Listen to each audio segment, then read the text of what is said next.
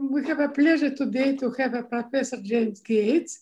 He will tell us about the effective method of components fields transparency for arbitrary superfields. Please. Thank you very much, Irena, and it's my very great pleasure to be here. I want to recognize the fact that a number of my students are here watching me, so they're trying to see if the professor will embarrass himself. My graduate students and some of the undergraduates I work with are also in this Zoom session with us. So I'm very happy to be here. It's been maybe 15 years since I was in Russia, so it's been a very long time since I've been in Moscow or Novosibirsk or Tomsk, which are places that I used to hang out in when I was young. So let's get started with our presentation today. So let me see if I can share screen. Can someone confirm? Can someone yes. Yes, thank you, Lex. Yes, yeah. Okay, so this is the title of the talk, and this talk is really designed to answer a very simple question.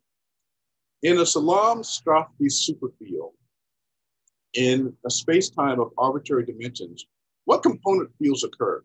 Now, this question seems probably so simple that you would say, oh, we know the answer to that. But my claim is that until recently, there did not exist practical and efficient way to answer this question. And that's what this talk is about.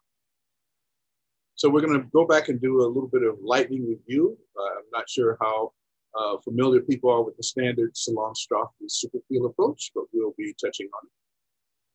So this is the paper that was written in 1974 by Salam and Straffi. I remember I was a graduate student when I first read this paper, and I was amazed at the idea that you could extend space in ways where the extra coordinates are not even real numbers. So this is strange things called Grassmann variables. And so it caught my interest, and that's how I ended up writing the first PhD thesis at MIT when I graduated in 1977. I also had this as part of my Bible in those days. This was a preprint that was published on the same subject by Salam and Straffi. And then finally, this copy of an article that was in Fortschritt des Physik. So today, what I'm going to be thinking about it, although I said arbitrary in my talk, really I'm only going to be thinking about 11 dimensions and smaller. However, the techniques and the methods that I use are easily extendable to even higher dimensions. As one changes the dimensions, the size of spinners grow. So if we're in 4 dimensions, capital D equals 4, a spinner is a 4-entry column, 4-entry in a column entity.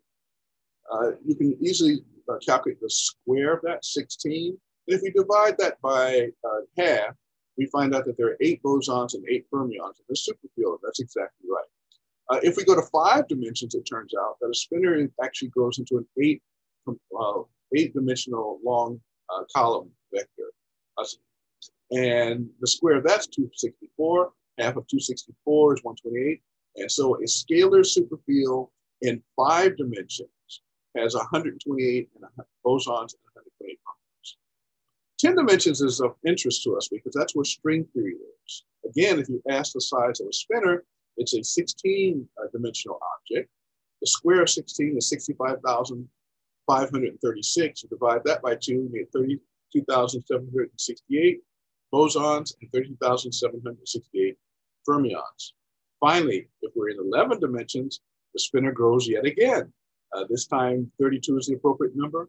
The square of that, if we take 2 to that power, we get 4,294,967. I'm sorry, let me try this again. 4,294,967,296. We divide that by 4, and we get 2,147,483,648. This is the number of bosons and fermions. Now, these latter numbers are so large that, to all intents and purposes, research in superfields at these high dimensional levels is essentially a subject that has not been addressed.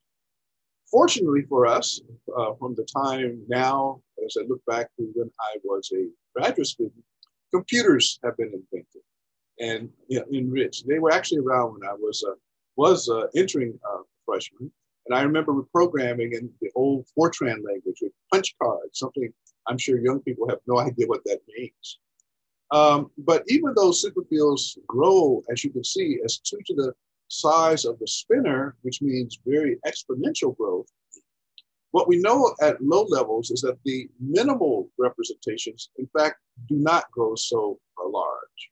So for example, in the case of N=4 supergravity, which is the same thing as supergravity in 10 dimensions, the minimal representation has 128 bosons and 128 fermions. The fact that these two numbers are different is in fact one of the puzzles that I'm going to at least touch on today, although I will not solve it.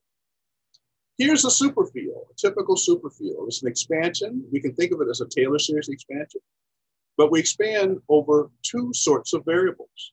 There's one sort of variable which represents the 4 coordinates of space-time, and then we introduce a spinorial coordinate, and that the range of this index is 1 to lowercase d that I was talking about. So if d is equal to 4, it means that the Taylor series expansion actually terminates after 4 powers of this extra coordinate. And so this is the typical way that we write a superfield. However, in writing these coefficients, V1, V2, V3, and V4, I've written them as if they are tensors with respect to their spinor indices. That doesn't particularly illustrate their properties under Lorentz transformations. So alternatively, for V2, V3, and V4, we have this expression where we expand over 2 of the indices over gamma matrices, as you can see here. I'm doing V2. We expand them over gamma matrices and then write the coefficient functions as well-defined representations of the Lorentz group. So this process, first of all, I'd like to, for reasons that will become clear later, I'm going to go back and separate this superfield into its theta-independent pieces, linear piece, quadratic, cubic, and quartic pieces. If D were larger, of course, this expansion would continue. Now, I'm going to later introduce you to something called an adinkra, which we're going to find has a very simple definition. But the way that one makes the contact between what is in an adinkra or ultimately what's in a superfield is by using an expansion in terms of what's called the superspace covariant derivative. And so we have the component fields are in 1-to-1 correspondence to this derivative expansion. If we consider the irreducible representations with respect to the Lorentz group, it goes as 1, 4, 1, 1, 4, and 1. This mid-level, there are 6 fields, a space-time vector, a pseudoscalar, and a scalar. Now, some years ago, in 2004, I was frustrated with the fact that there are problems in supersymmetry that no one has solved in the entire almost now 50-year history of the subject. And most people don't worry about these problems, but since I'm an old professor, I can pretty much choose to worry about what I want to worry about as opposed to what people deem important. So in 2004, I started trying to create a method for solving some issues with respect to supersymmetry. Now, I haven't solved those issues yet, but they've led us to some very powerful insights on this question of identifying component fields, and that's what I'm going to do today. So in 2004, I was actually in Tehran. I was actually in Tbilisi in the nation of Georgia, a couple hundred miles north of Tehran, Iran. And I was reading the archive, which is a normal habit for a physicist. And then I saw a paper written by a physicist named Michael Fox and one of his collaborators.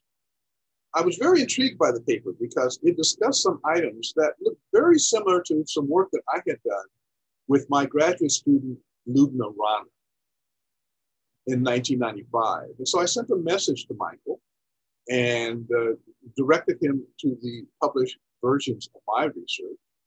He started asking me questions.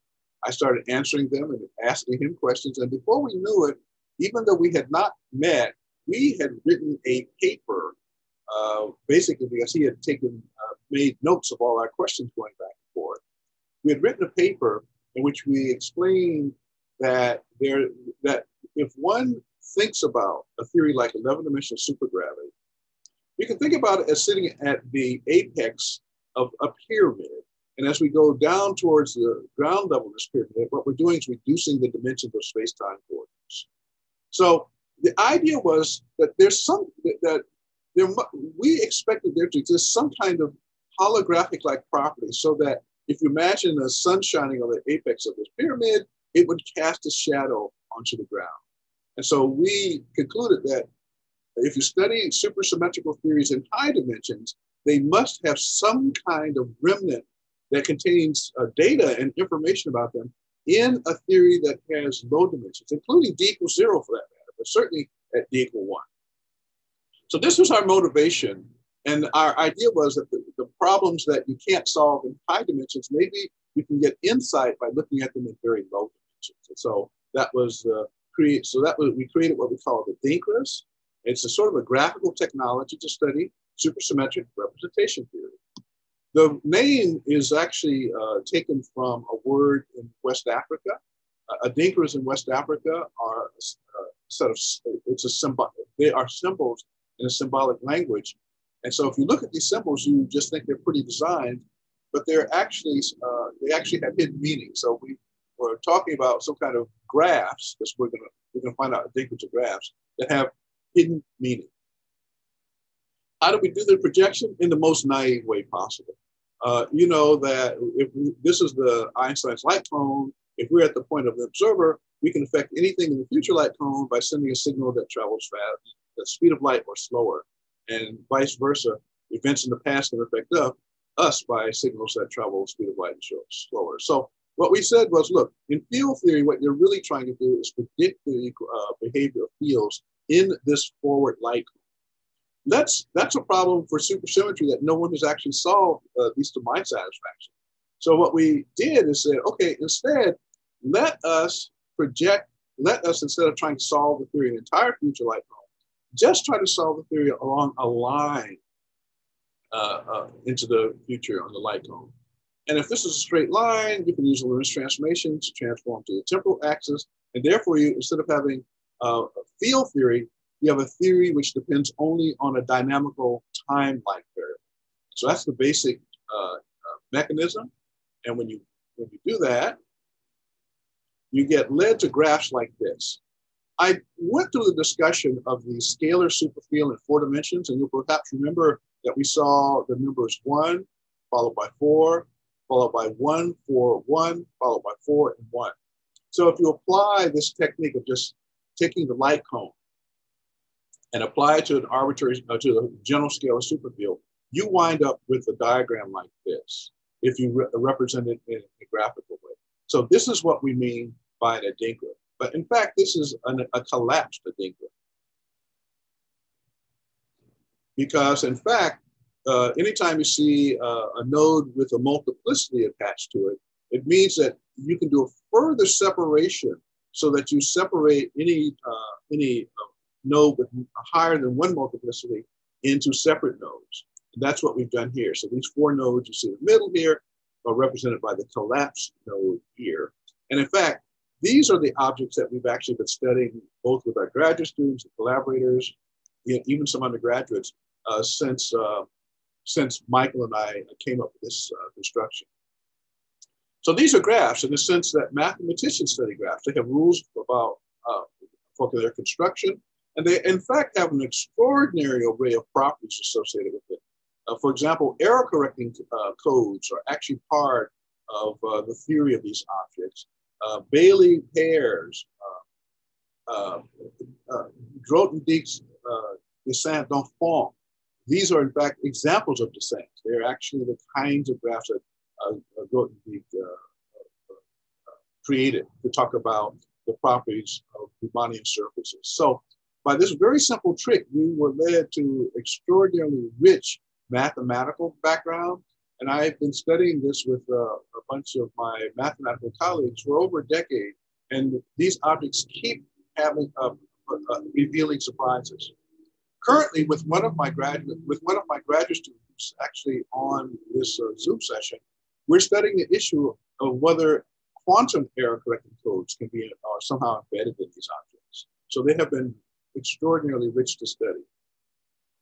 Now, I remind you that if you looked at that diagram, you'll see that we went from level 0. Let me go back. Here's level 0, level 1, level 2, level 3, and level 4. So they're all the levels of this diagram. And if we look at the multiplicity of nodes, it was 1, 4, 1, 4 plus 1, 4, and 1. And so these levels correspond exactly to the grasping coordinates that you would see in a superfield approach.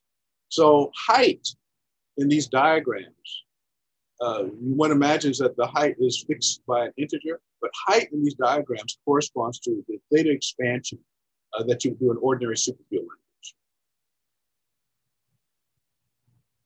language. There's a property of these graphs that is not well understood, which in fact is the reason I was motivated to consider these graphs. That initial graph that I showed you can actually be decomposed. And this is in fact where error correcting codes come in, because error correcting codes of the initial graph actually govern the structure of the subgraphs into which the decomposition can be made. Now, the operating factor in this decomposition is that supersymmetry was realized on the parent graph. We still want supersymmetry realized into these decomposed graphs. And it turns out that demand is equivalent to assigning a role for error correcting codes as you separate the graph. And in fact, if I can use my cursor, in some sense, what happens is these two nodes here are the two nodes that you see here. Out of the 4 that's sitting here, we're going to sort of, in some sense, borrow 1. It becomes this node. That leaves a 3 behind here. And these two nodes we take with us in this representation. That leaves behind only this subset of the original graph, but where the multiplicity of the center node is 3, and that's this object here. When we try to interpret these things as superfields, remarkably enough, this is the so-called vector multiplet, and this is the chiral multiplet. They are embedded as a graph in these objects. So we're now going to jump a fair distance, because I gave you a really quick introduction to the idea of adinkras. And we're going to jump from 4-dimensional space to 10-dimensional space. So in 10 dimensions, if you look back in the literature, you can find there's this paper in 1982 where Eric Bergshoff and Myers DeRue were studying the issue of the so-called supercurrent in 10 dimensions. They started off with Maxwell theory in 10 dimensions. They constructed its energy momentum tensor, and then they looked at the supermultiplet that contained that energy momentum tensor. And then what they were able to do is to find 2 multiplets. One of them is 128 plus 128, and that number should look familiar because I showed you in terms of minimal representations that number showed up. They also found this other submultiplet with 5,632 fermions and 5,632 bosons. So this other multiplet has really not been studied very much, but interesting from my perspective, working with my students, Hazel Mock and Yangre Hu, we found this same structure by looking at adinkras. In fact, we started with an adinkra that should be appropriate for the reduction from 10 dimensions. And we know the rules for building these graphs. And so we applied those rules here. And what we found was a 16-story tall graph whose multiplicities go as you see indicated by the red and blue numbers. The lowest node is a singlet. The next level nodes, there are 16 of them. There are 120 at the level 2, 560 at level 3, and so forth. And in fact, these multiplicities correspond exactly to the dimensionality of the Lorentz representations that was found in 1982 by Bergshoff and DeRue.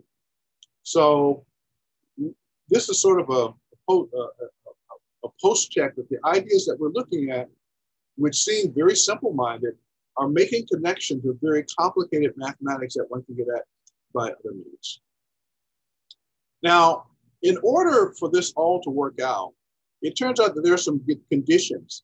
What I've written here, the quantity D is the dimensionality of a bosonic representation of SO19. That's the subscript blue. This is the dimensionality of the representations of some fermionic representation of SO9. And at each level in the superfield, this condition must be met. It must be true. This side of the equation is actually, you can think about as simply counting the multiplicity of the theta variables if you want to use that language. But at any level in the superfield, this corresponds to the multiplicity of the theta levels. The objects that are sitting over here are purely Adink-Craig have their definitions solely in terms of concepts of graphs.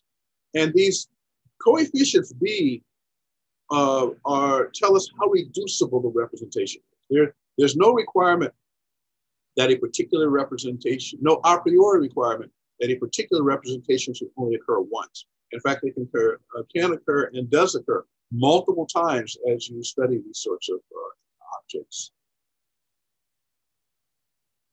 So if we look at our superfield, what I'm showing you here in 10 dimensions are again the multiplicities, except that I'm not showing you the multiplicities. What I'm actually doing here is I'm talking about the various nodes in terms of Dynkin labels.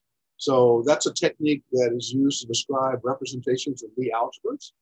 And so it turns out that what we're ultimately going to find out is that the nodes that I'm really interested in will be, you can think of them as either Young-Tableau's or Dynkin labels, but the Dynkin label description is actually much more powerful in that Dynkin labels also allow you to easily check these kinds of multiplicity conditions. So, and here, as I said, here it is written in terms of dimensionality of, I'm sorry. And here I've done something different. Let me go back for a moment. So this is the superfield I started from. You'll notice at its lowest level, it had the singlet representation. Now, one of the things that is very common in studying representations is the idea that if you give me two representations, I can multiply them to get a third representation. So let's ask the question, what would happen to this representation if I multiplied it by a representation? And what's in that representation? Well, the answer to that question is actually here. Oops, here. I multiplied that initial object by the 120 representation.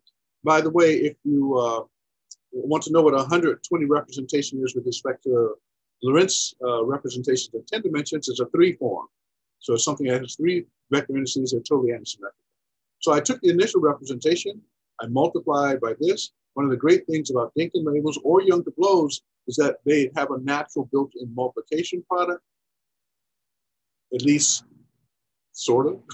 We actually have to develop some new methods for how to multiply. We're going to see that these red objects correspond to a different set of Young-Tableau's. And so along the way, working with my students, Hazel and Yangre, we invented ways of figuring out how to multiply Dynkin labels associated with bosonic representations with Dynkin labels that are associated with fermionic representations. So you find this.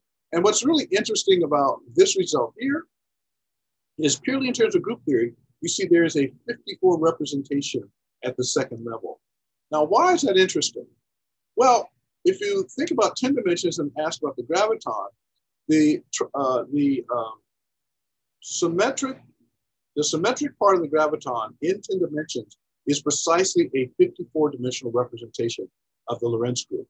And so what we can see is that whatever this superfield is, it has in its component expansion something that has exactly the algebraic structure of the graviton here. It has it here. And the way these graphs work is they are mirror symmetric. So since there's a 54 here at the third level from the top, it means there's a 54 at the third level. I'm sorry, on the bottom, there's also a 54 at the third level from the top of the superfield. And so this is just the rest of the enunciation. Okay. So we're doing something strange that I've never seen done before, but it all seems to hang together.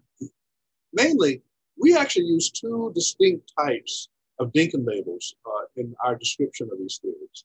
We use blue Dinkin labels, and those, as I said, correspond to bosonic representations of the Lorentz group. But we use red Dinkin labels to represent spinor representations of the Lorentz group.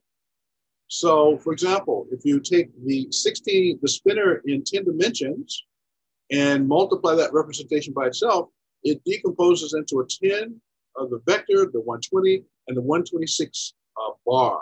We'll talk about this in a moment. And so you can now do some simple counting.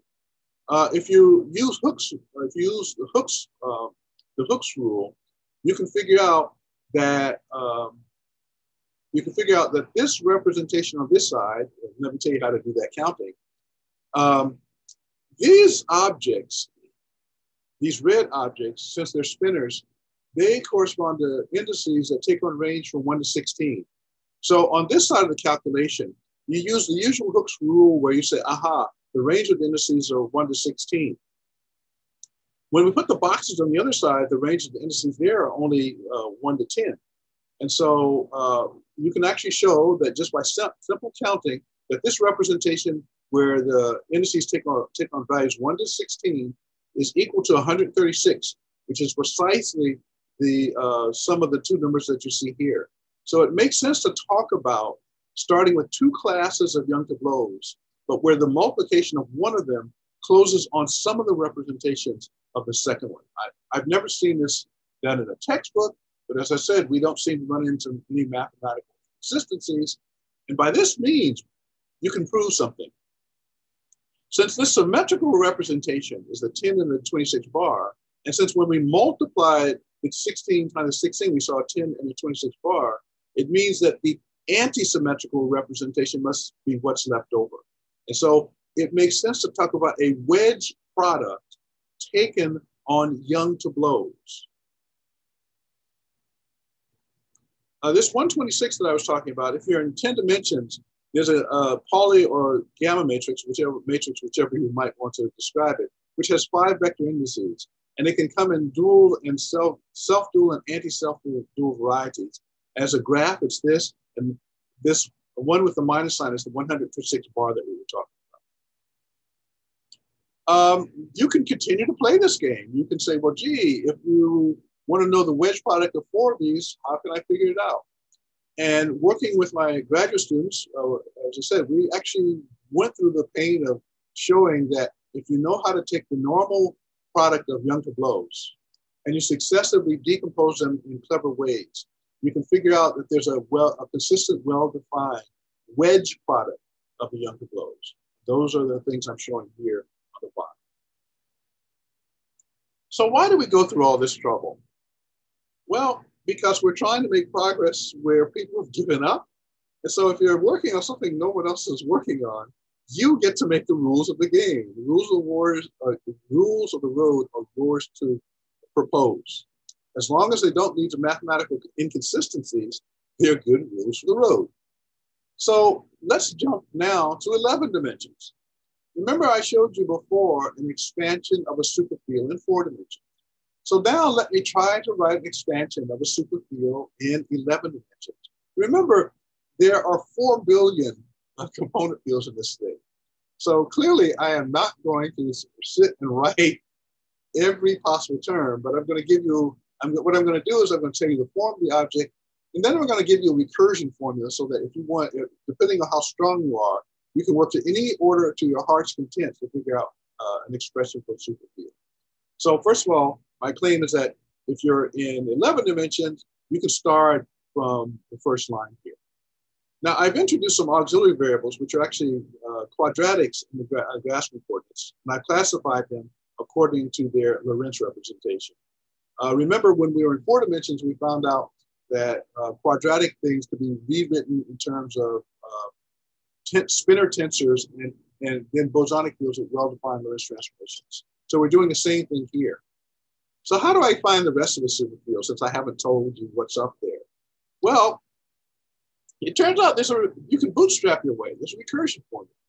Namely, if you look at the linear term, which is sitting right here. And you want to get to the quadratic terms, and the quadratic terms are all sitting here on the same line. What you can think about doing is taking the linear term and replacing it by a Duff-Kemmer-Plateau field, which is these objects, times a Grassmann coordinate. What does that buy you? Well, if you start it with something that's linear in theta and you do this replacement, then you're clearly going to get something quadratic in theta. And so, in fact, you generate the entire quadratic term by doing this Duff-Kemmer-Plateau replacement. Now, so that's gets you to linear. And if you actually do the counting, you'll find out it works just fine. Remember, I told you that we're in 11 dimensions. We have this well-defined wedge product. We can calculate its dimensions by Hooke's rule. And then looking at the irreducible decomposition of bosonic fields in 11 dimensions, you can see both sides match. What about the quadratic term? Okay, so now we've generated a quadratic term. How do you get it to a cubic term? Well, it turns out, once again, there's a very simple rule for getting to cubics. Namely, each one of these bosonic fields that you have at the quadratic level gets replaced by a Grassmann coordinate times a new fermion field. So if you do this replacement here, then since this is already quadratic in theta, this replacement makes this a cubic term. Similarly here, here. And so now you have a new cubic term to the superfield. This process can be done as many times as you have strength to do it. So in this way, you can get an expression for a superfield in 11 dimensions. Now it's ungainly, it covers many pages, but this recursion formula is well defined. But there are problems. The problems have to do with, this recursion formula certainly gives you some kind of representation, but is it an irreducible representation in the sense of, not in the strong sense, but in the weak sense? And the answer is no. The first sign of trouble is you could think about what I'm doing as taking the Grassmann variables and asking, how do you construct well-defined representations of the Lorentz group using the Grassmann variables? So you can see there's a 5,280 dimensional fermionic representation, which I can represent by this thing if I put an irreducibility condition. And this irreducibility condition is that if I take a 1 gamma trace on this object, it should vanish. There is a 3,520 representation. You can show that that is consistent if one, instead of just taking the Grassmann coordinate, multiply a vector, a gamma matrix with a vector index, contracting on a vector interior, contracting on spin indices, and then again, impose gamma tracelessness on this, and it exactly will give you that number. But there's a simpler expression that you could write, namely this. And if you impose gamma traceless on it, it also has this dimensionality. And so the first thing you run into by using this recursion formula is that it's not clear how to write the things so that, and in fact, the real question is, are these things independent or not? Are these actually different objects? It will turn out that these two objects are the same. To prove this relies on Fields identities, the same thing here, so that in fact, although I give you lots of choices here, if you go through the Fields identity analysis, you can show it's good enough just to use the things here, or to swap any, you can swap this one for this one and then use the same column. Any of them will work. But the point is, you don't know that until you do the Fields identity analysis. And then at the end of the day, you find out that the wedge product taken on the red young to blows can be calculated by using the Hooke's rule. It gives you the number of 4,960.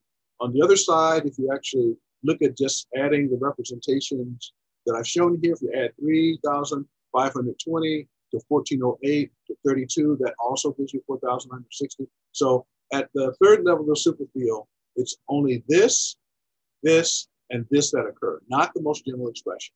So now you can see what the difficulties are. So the main message of my talk here is, as I said, I've never seen in the literature anyone explicitly try to write out a scalar superfield.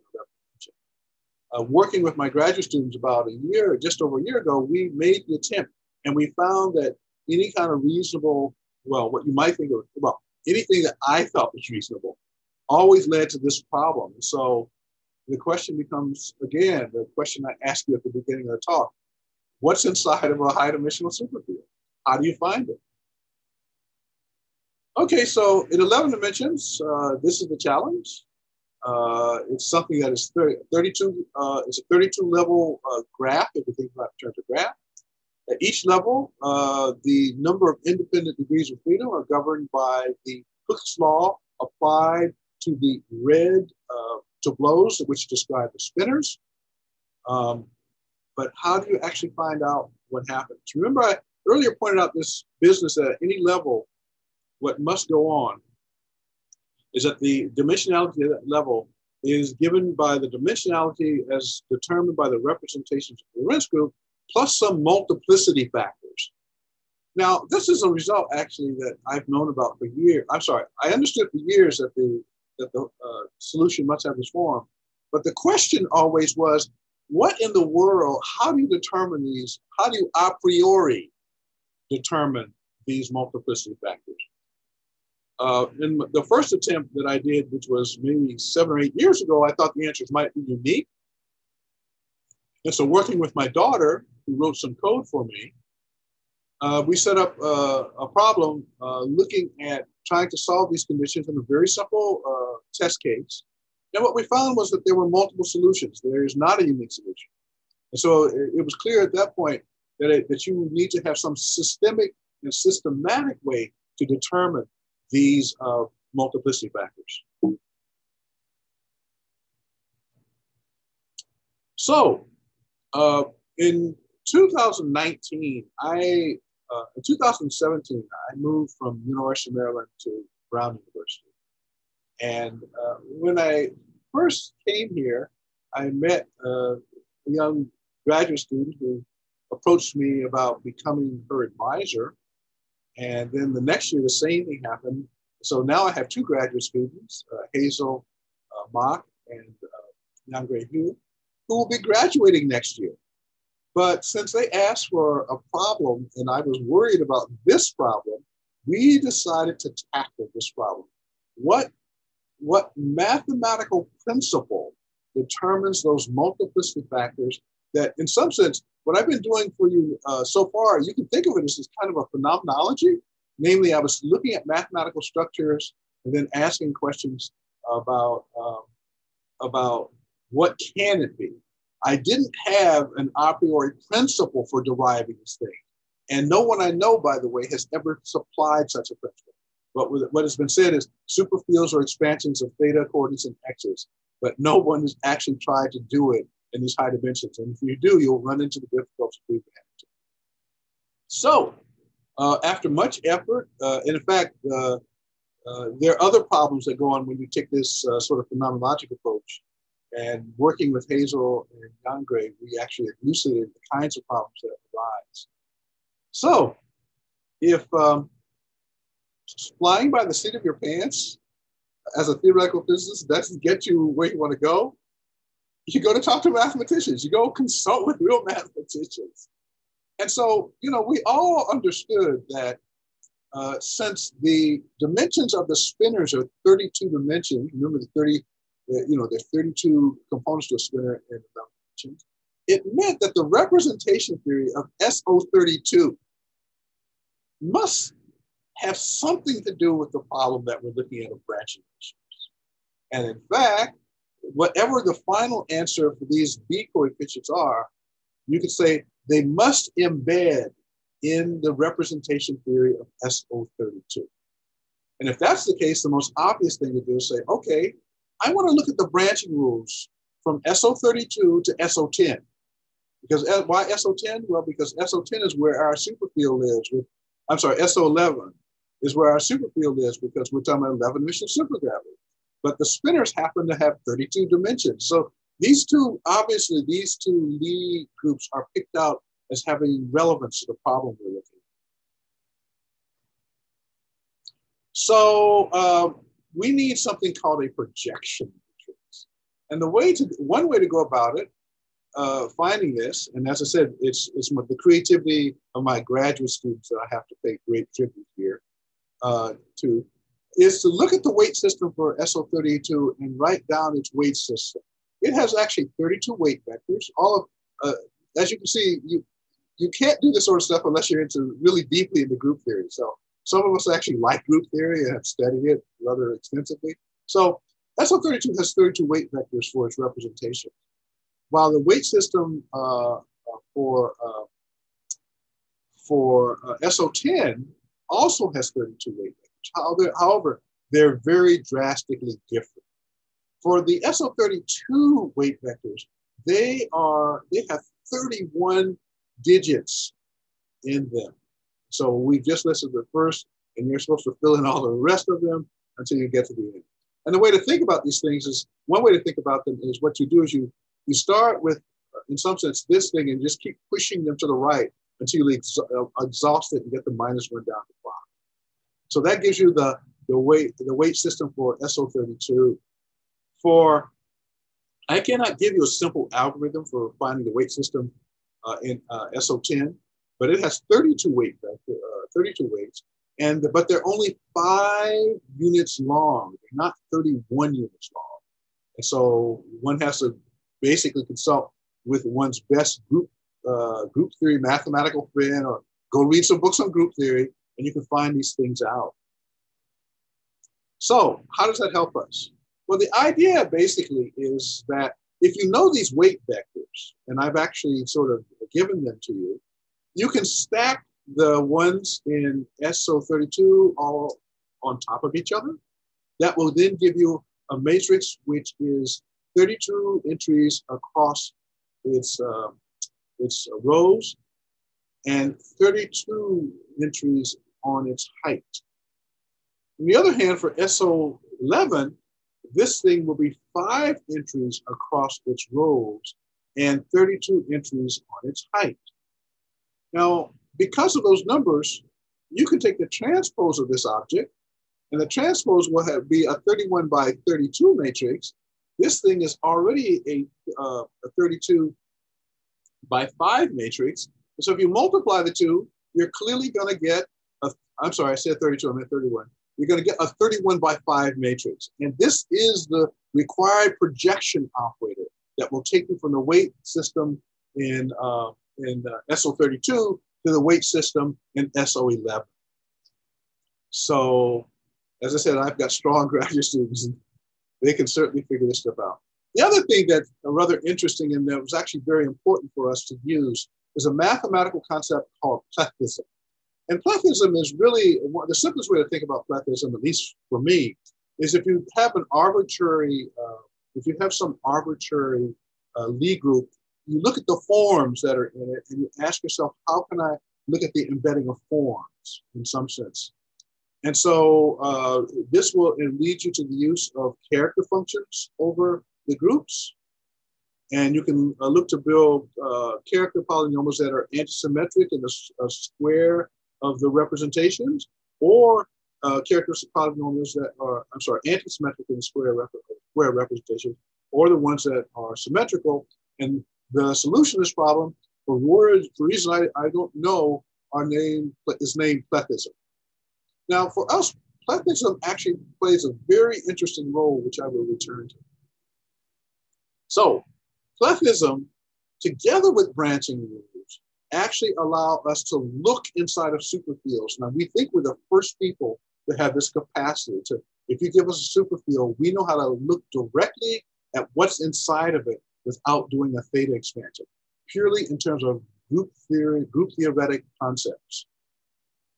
So here I'm going to give you the result. This is what we found for the superfield in 11 dimensions, at least at low dimension. It starts off with a 1, it's a 32, a 165, and a 30. And remember, when I did my theta expansion, I actually showed you these things came by this recursion argument. I had to work with the superfields, I had to work a little bit harder to show that these are the only things that occur here. But if you start with branching rules, you find out these are the only, that you only have one of these representations, and therefore these multiplicity factors are identically 1. And so by this means, you can actually fix all of those B coefficients that I showed you that were sort of phenomenological in the approach that I took before. However, if you work sufficiently high, you find out not all the B coefficients are unity. Sometimes they diverge from unity, but this is all controlled by the projection applied to the branching ratios. So we've actually worked it through to the 16th level, which I show you here. Of course, don't really look at this because the numbers are horrific, but the idea is that we now have systematically understood the mathematics here. And so we can, on the basis of branching rules, and we can tell you what representations and what is their multiplicity at any level of the superfield. Some of you might have some issues about the multiplicity being greater than 1. I'm going to return to that at the end of this talk. Oh, by the way, here's the 16th level. Oh, how do I know there's a graviton there? Well, at the 16th level, there's a 65. And at the component level, as I'm going to show you shortly, we know that the symmetrical part of a graviton is a 65-dimensional representation in 11-dimensional space-time. There are also a couple of singlets. And this is actually pretty important. Now, we haven't actually gotten to the point of being able to distinguish Poincare supergravity from conformal supergravity. But this 65 is actually the conformal part of the 11-dimensional graviton. If you're going to ever get to a Poincare theory, you're going to need singlets. And so the theory is very nice, and it provides you with more than one singlet to try to construct that. We haven't done that. The next thing I'm going to show you is that this 165 is important.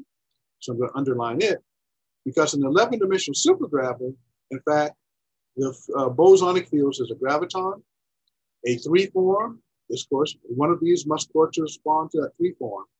And at the next level up, the conformal gravitino, I guess this one of these 32s is the gravitino trace. So all of the necessary representations to build a supergravity theory occurs in an 11-dimensional scalar superfield at levels 16 and 17. And by the way, these are newly discovered facts. These are not in the literature. The only place you'll find these statements are in the research papers I've done with Hazel and Yongren. And we've derived this, as I said, by using these branching and Plethism methods. So I have not answered the question I set out to do. I can tell you exactly what's in this superfield. Now, in this list, I can tell you at the first level, there's a 1 field, second level, 3, 3, 8. At the broadest level, there are 296 fields, and that's at level 16. Why do I stop at level 16? Well, because superfields always have this property that they're diamond shaped. And by that mean, you start from the lowest level, you go to the maximum, then it decreases exactly the opposite way. It's like flipping this table. So at the 17th level of the superfield, there are also 225 components. At the 18th level of the superfield, at 247, until you get to the top of the superfield, there's a singlet. So as I said, we can tell you exactly what component fields are there, and we know precisely what representations they fall in. Let me talk about multiplicities. The fact that the multiplicities sometimes are greater than 1 is equivalent to the statement that the object that we are working with, that we have generated, is a reducible representation.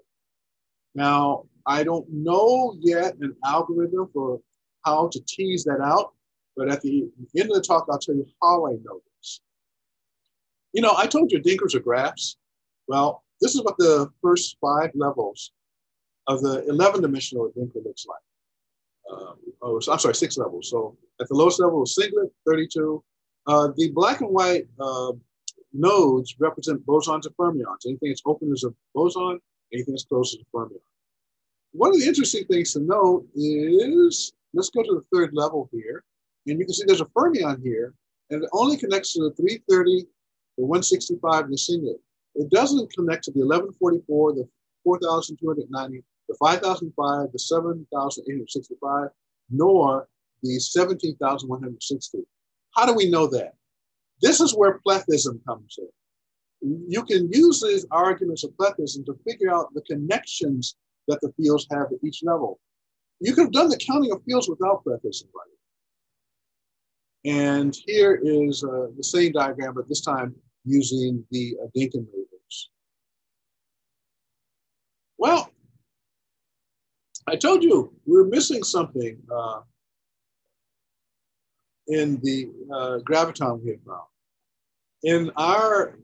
In the superfield we have found, there's a 65 at the same level as a singlet, so that could constitute a conformal graviton plus its trace, but there's no 55.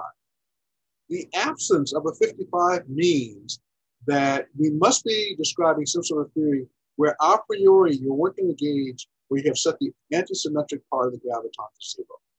Now this problem doesn't afflict the gravitino because as I showed you previously, there's a 320 and a 32 at the same level, and those are what you need to describe the gravitino. So we have seen this problem before in superfield supergravity, a theory where you could find most of the graviton but not its antisymmetric part. And the solution previous was take the superfield that you start with and express it as the Grassmann derivative of an independent superfield. And this was first found in 4 dimensions in N=2 supergravity by Warren Siegel and I when we were postdocs at Caltech. And so we expect that same solution to work here. We also have studied extensively these sorts of constructs in 10 dimensions. And now I'm going to use 10 dimensions as a way to teach you, get some insights.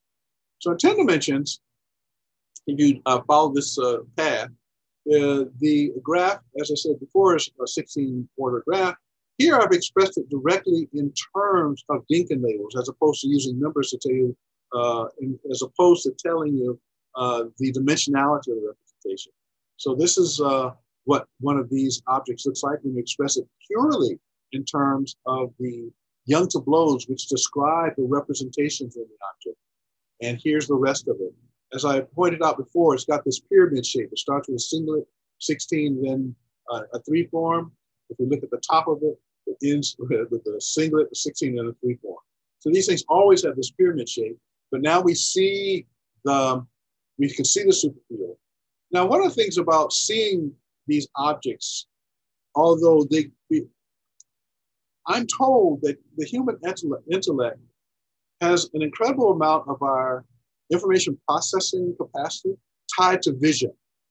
And so one thing about graphical images is that they allow that part of your subconscious mind that pays attention to graphical information. You can kind of recruit it to do mathematics. That's why one of the really powerful things about graph theory. And so seeing these objects, at least for me, led me to start thinking about other possibilities for their use. And so here, again, I've reconstructed it in a different way so you see it. And when we use the word a dinker with a Y, we mean a dinker where the nodes are Dinkin labels. So that's the only difference between the ordinary dinkers I first introduced in these. You can collect all of these objects together. And you can have some intuitions that it might be a good idea to collect all of them.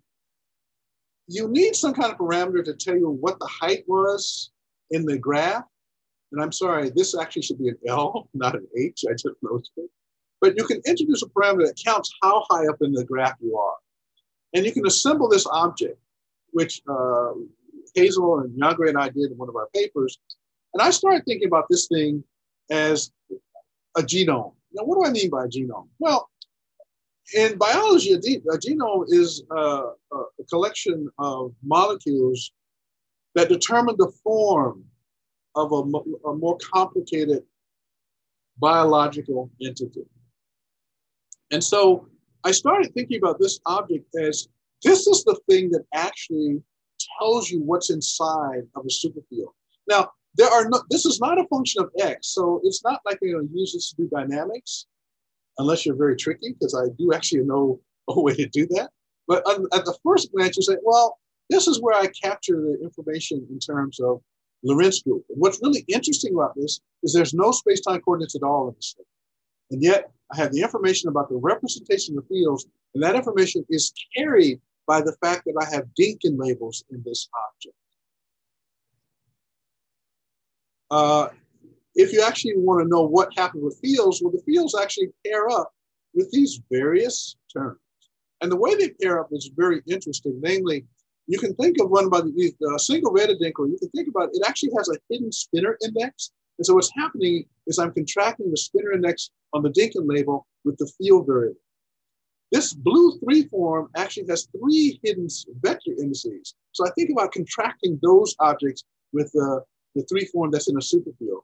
And so this way, I get a sense of how this object collects field components to become a superfield. If you do that for the collection of nodes here, you'll find these objects. And then in the final exercise working with both Hazel and Yangre, we use the fact that when you have the Dinkin labels, you also have a set of irreducibility conditions that must be applied to them. And since I'm thinking about these indices as contracting to those indices on the Dinkin labels, it means that these labels must also satisfy the same set of irreducible projection conditions. So then we went ahead and checked that that was the case. And we derived from the Dinkin labels the irreducible projection conditions on the field components. It all worked out beautifully. And so this intuition that the superfield is, in a sense, a contraction between this object, which I call a genome, and field space is borne out at this level. Now, at this stage, let me talk about on-shell supergravity theories in 10 dimensions. There are 3 of them. There's the N=1 supergravity theory. There is the type 2A supergravity theory and the type 2B supergravity theory. Now, these are component fields, but you know, one of the wonderful thing about Dinkin labels, they don't care what you're talking about. They just care about what representation of the Lorentz group you're talking about. So in our conventions for describing spinors, the Dinkin label that corresponds to this field is this particular Dinkin label. The Gravitino Dinkin label looks like this. If we look for a singlet, well, here's a singlet Dinkin label. The N=1 supergravity has a 2 form. Here's the Dinkin label for a 2 form, and it has a graviton. Here it is. Now, what's really interesting is if anyone starts with a component level theory, I know now how to take the components they have and extract from them the Dinkin label description of those components. On the other hand, totally independent of what's going on with components, I have this thing I call the genome, which I can then query, do you have these components in you? And not only can I query if the components occur, I can also query at what level do these components occur. In particular, for supersymmetry to work in a superfield, these things have to be at adjacent levels. And so when I query an adinkra, I can ask, do these representations occur in an adjacent level out of the construction technique that I've used? And the same for type 2 and A and B. So for the first time, we have a mechanism that if you give me a set of component fields, I can give you candidate superfields in which to embed these objects by matching up the Dinkin labels. It's a little bit like forensic science. You know, I don't know how many of you are forensic science fans. A lot of people know about both fingerprint evidence as well as DNA evidence. The perpetrator left some DNA at the site. I take a sample of that DNA and then I try to match it. And what do I match it to? Well, I take the full genome from a suspect class, and then I match only the small piece of the genome that I have from the crime scene to the large, and then that gives me a suspect that I can begin to investigate in greater depth. Same thing with fingerprints. At a crime scene, you have a piece of a fingerprint, you try to match it with the entire fingerprint, and it gives you a hint. So these kind of forensics methods, for the first time, and to my knowledge, we can now apply to problems in supersymmetry, now that we know what the targets are that these things need to match. And let me also pay tribute to my graduate students, because while we were doing this, we created a lot of interesting new math that needs to have other people studying. And one of the things that we did was look at decompositions, because that was very important for our branching ratios. And we found a new visual way to do that. So if you started with a 5 form, say in SO10, 5 form SO32, in going down to SO10, you will want to decompose it. So to me, the most natural thing, not a 5 form, this is a symmetric rank 5 tensor in SO10. So to me, one of the most natural things to do is if I was a physicist, I would think of this as a field with 5 indices. I would contract 2 indices with Minkowski metrics. And then I do it again, I'd have 1 index left, and that would be a 10. So the idea is that the contraction that we physicists do, you can think of it graphically as tying boxes together. So here is the initial graph where 1 set of boxes is tied together. Here it is with 2. And now, how do we calculate dimensions? Well, there's only 1 free box here, so I use Hooke's law. It's a 10. When I let go of one of these ties, I have to subtract. I can use Hooke's law on the 3, but then I have to subtract out the. I have to use the fact that I've subtracted out, and then I have to subtract out the fact that the thing I subtracted out has piece of its missing. When you do that, you get a 210, and you do this again. You find out these exactly line up with more complicated ways to describe branching rules. So we had some fun playing the games. And here's another diagram, you can check it. This method has not been extended for arbitrary diagrams. That's an open, unsolved problem. And we also know how to do this for diagrams where there are fermionic Dinkin-laters hanging around. So I've identified for you this object I call the genome. I claim that it is the secret to knowing what's inside of a superfield. One of the things about the way that I wrote it, was suggested to me when I wrote it, which is this thing should really be thought about as some kind of a power series, but that at the end of the day will involve wedge products of the Grassmann representations, and will also involve the fermionic representations. So the most and I can, since I'm going a little bit long, maybe I can come back to the question about skipping. But since I'm going a little bit long, if we look back at 4 dimensions in this language, it's very clear that these things I'm calling genomes are exponentials of the level parameters I'm introducing times the Young-to-Blows for the fermionic representations. In fact, you can think of the level number of times of the Young-to-Blows of fermionic representation. You can think of that, that's actually what theta is in the standard language of superfields. And so it's not surprising that we've figured out how to extract these things without thetas, because in a secret way, we actually are using the representation theory of thetas.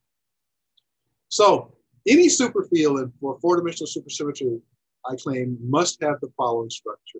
It's the exponentiation of the minimal representation, and here I'm using 2-component spinors, and conjugate 2-component spinors.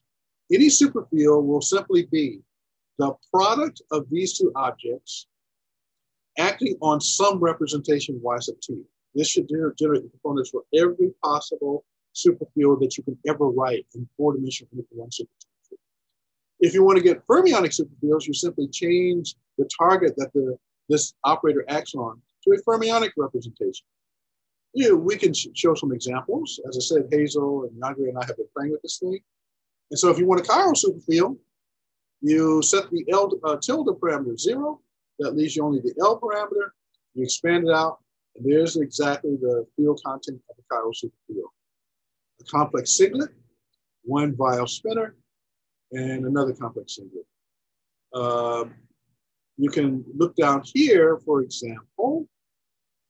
I'm sorry, in particular, look at this one. This is, again, the same idea. Namely, you take this general operator, you act on a 2 representation, and you then use this wedge product to do the calculations. You calculate what representations come out. And the representations that you see here are exactly the representations of what's called the matter-gravitino multiplet in supersymmetry in 4 dimensions.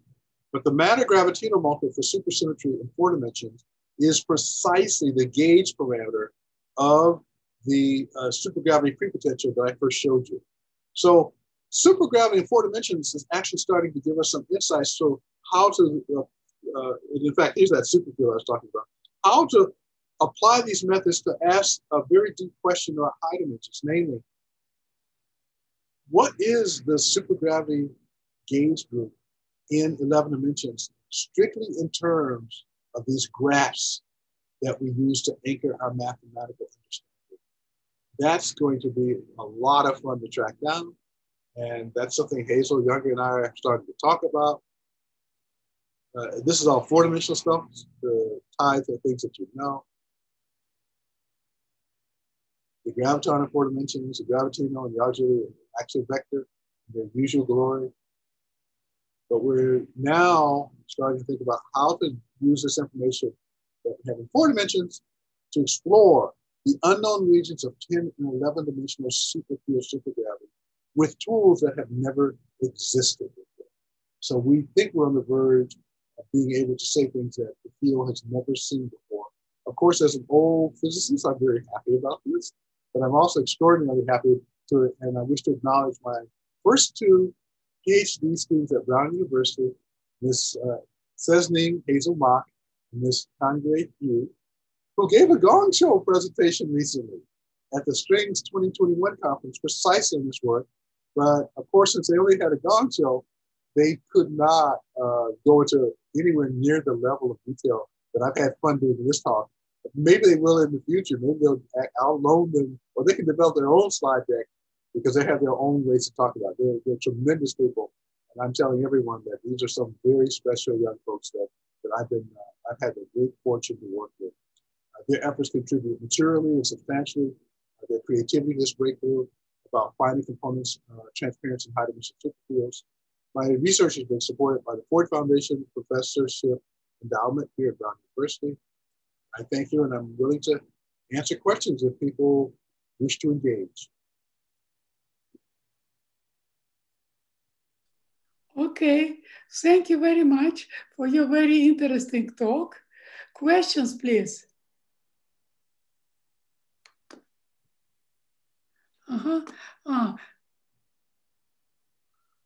Yes. Questions.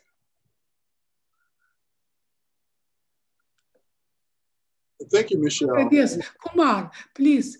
Shravan, please ask your question. Hello, Jim. Hey. Thank you for the nice talk.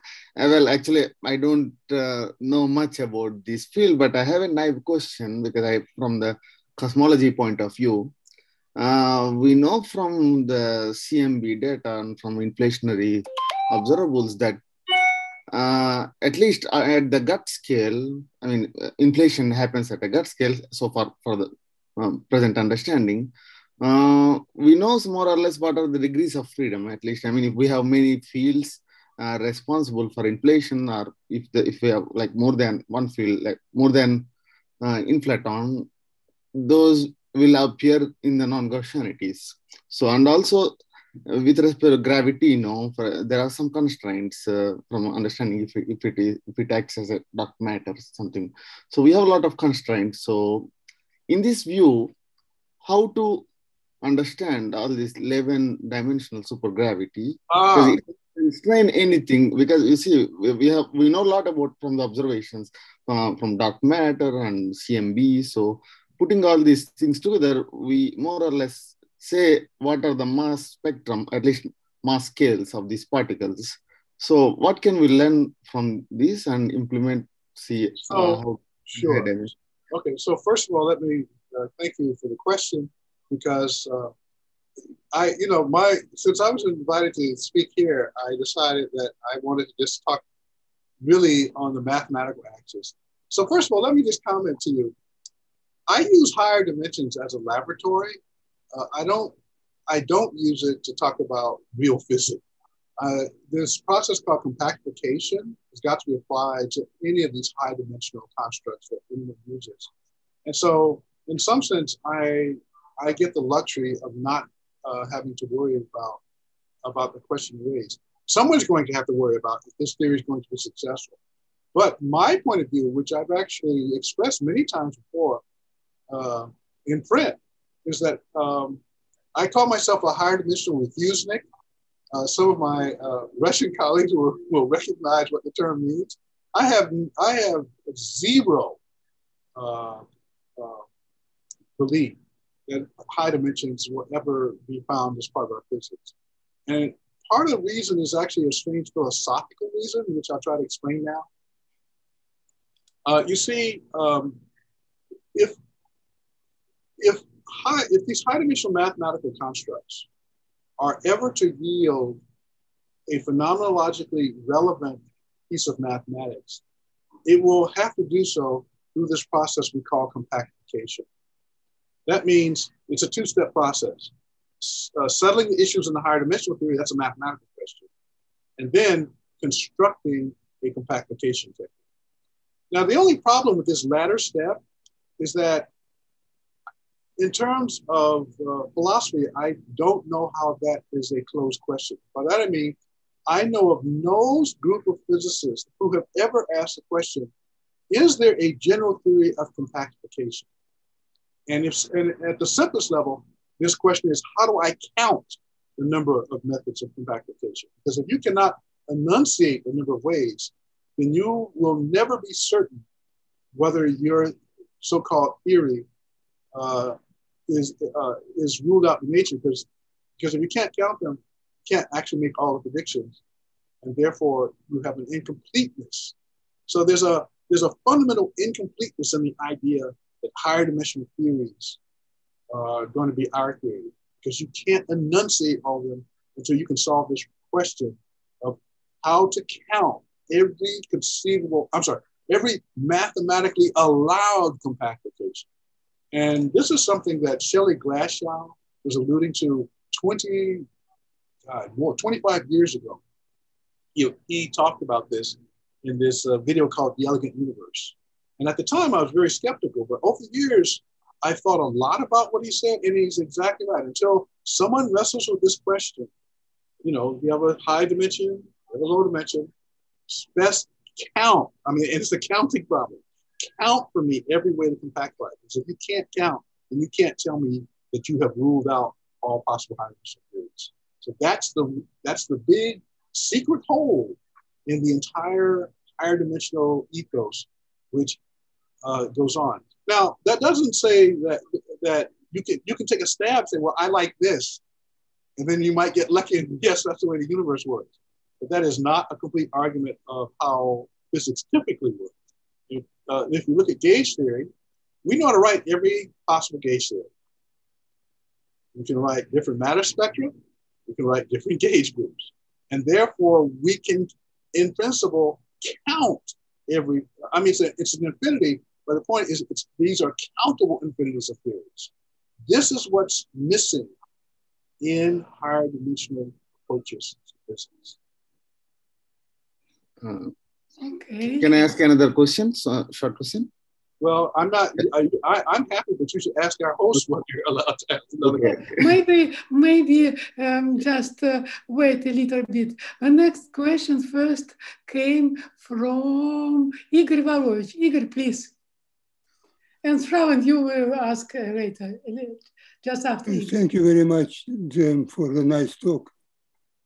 If I understand correctly, you want to find the general picture of all possible representations and multiplicities. Is it? Well, we believe we know how to generate graphs of every supersymmetric representation. I'm not really a mathematician, so I don't have a proof, but I don't know of a whole argument set of this. Okay. Can you comment about the following problem? Ultraviolet divergences in supergravity by using superfields. What is current status? I'm sorry, I couldn't catch deriving matrices, you said?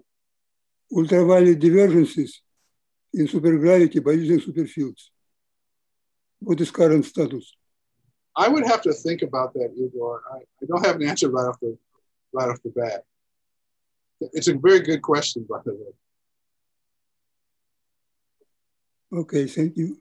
Sure. Okay, please, Shravan, ask your question. No, it's just a small question related to what you said about compactification. Actually, there is a very strong debate in string theoreticians now, whether how to realize de Sitter vacuum. Oh, yes. And so the community is divided, like well, there are certain kind of compactifications like KKLT, Right.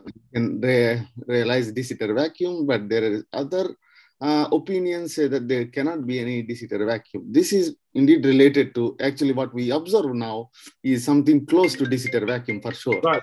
So could you comment something about it? I can. Yeah. Actually, in 2000, I actually wrote a paper called "Is Supersymmetry Quintessentially Challenged?" Because we call it quintessence, right? And so the title of the paper is, how do I say this? Nature, the mathematics of supersymmetry does not easily admit de Sitter vacuums. There's a very simple, I can send you a link to my very old paper. I can give you almost a 2-line proof that supersymmetry hates the idea of a de Sitter vacuum. So there is a great tension with the observations, right? The observations tell us we have a de Sitter geometry, and the idea that supersymmetry is relevant to our universe. I do not know how this tension is going to be resolved, but I'm very much aware, and as I said, I wrote one of the earliest papers I know about on this subject. I'll send you the link if you send me, just remind me in an email. Okay, thank you. Okay, the next question is from Alexei Koshelov. Alexei, please. Thank you. Thanks for your very impressive talk. First, I wanted to ask you, when you came down to 4 dimensions, you presented very neat picture how everything is looking in terms of exponentials. Yeah. So indeed, it was, let's say, much more, let's say, understandable in a sense that at least even I being from another domain could realize what's going on. It's not so cumbersome. And my question is, what happens in 5 dimensions? Very popular thing now to study 5 dimensions and relations. Yeah. So as I said, the graphs associated with higher dimensions are these complicated billion plus node graphs. The mathematics is very clear on that. The only way I know how to make physics progress is that computers don't care that you have a billion nodes. In fact, the hardware and software that the 3 of us, as I said, myself and Yangre and Hazel, the hardware and software that we use runs on a laptop. It doesn't require any extraordinary computational infrastructure to derive these insights. So in higher dimensions, the only thing I know, and in fact, the things that I will be doing in the future is wrestling with these billion plus node graphs, using computers as my eyes and ears, because the ideas, we think that we have some hold of the ideas that have to be there based on the structures. As for what's happened, until I do it, I have no idea. Maybe we'll run into some of the problem. I suspect not. The trick is actually to find clever ways to think about these billion plus objects in terms of very simple objects. And that's what we've done by introducing this idea of the genome. Our claim is that the genome is capturing accurately the mathematics of these far more complicated objects. I see. Thank you very much. Sure.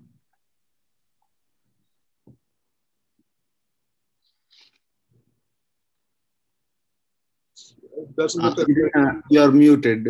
If you have to unmute. Sorry, yes, thank you. There are some very interesting applications of supersymmetry to condensed matter. Some model people use non-relativistic physics. So I would like to ask you if your technique can apply for such type of physics, because maybe this is more close to and more faster way to some realistic physics. The answer is yes. We have not tried to, let me put it this way. The graphs that I have discussed today are strictly tied to Minkowskian signatured spacetimes. However, there are truncations of these graphs so that you can apply them to Euclidean spacetimes. Super, you know, these graphs don't really, let me say it this way. If someone has a theory where supersymmetry is realized, then the truncation that I talked about can be applied to that theory, whether it was Lorentzian signature, Minkowski signature, what have you. And so if you have a theory that has some kind of supersymmetry, all it needs is some kind of supersymmetry, these graphs can be constructed. The significance of these graphs is the following.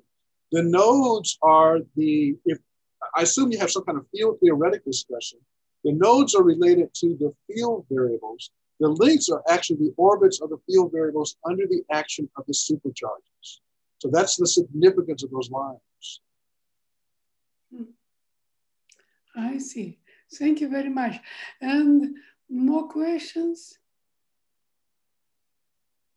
I have also one more question, very simple. And you presented very won't become answer. I would like to ask how all calculations are performed just by hands, or you use some code, or several students. How technically you organize all this stuff? Yes. Marina, that's a great question. It's impossible to do this by hand. What we did is, well, how do I say it? We used our hand-driven calculations at low levels and where you can do it and think about what's going on. But the only way that our hands and eyes came into the calculation is to figure out the way to construct the algorithms to do the actual calculations. So, for example, those 10-dimensional systems that I brought to your attention, we kind of use that to perfect our thinking in order to be able to, for the 10-dimensional systems, you're only talking about tens of thousands of nodes, whereas for the 11-dimensional system, you're talking about billions of nodes. So the 10-dimensional systems, yeah, we could do some stuff with our hands, and we did, and we used that to figure out things. But once we had understood what the rules of the road were, then the work went into writing algorithms to attack the actual problem. Okay. And I have to give great tribute to my students here because, like, last time I actually wrote code was in 1970, and I was using Fortran on punch cards. Okay, thank you. Still we have one more question from Shravan. Shravan, please. Hi. Well, one more question. You're very active. Yes. Yeah, actually, the question is a bit of extension of Irina's question, the previous question. You see, towards the end of the talk, you were mentioning when you were explaining these Young tableaus, you mentioned about genomes. I'm a bit lost there. I mean, is it there is application in biology about this supersymmetric algebra? Well, that's a very interesting question. I've been wondering about that question since I first. I didn't explain to you in detail how the graphs fold. It turns out that. So let me pull up a slide. Let me because it'd be easier if I have a certain slide. So hang on a second. Okay.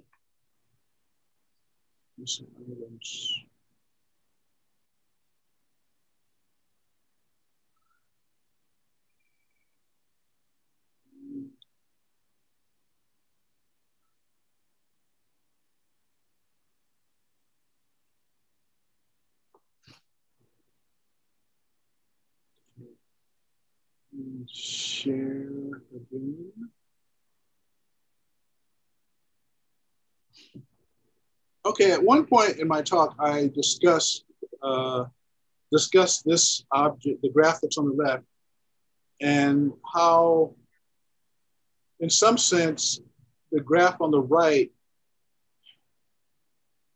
contains the graph on the left. Let me try to go through this again. So the 4 nodes that you see indicated here, if you ask what are the Lorentz transformation properties of these nodes, they describe a 4 vector. That's why they go in here. The node that sits out here, as well as the node on the other side, are singlets. That's why you have the 1s on these multiplicities. So that's item number 1. So This thing as a four-dimensional superfield where you fully enforce four-dimensional Lorentz symmetry is actually this object. But there's sort of like degrees of freedom hidden inside of here. That's item number one. The other thing that I talked about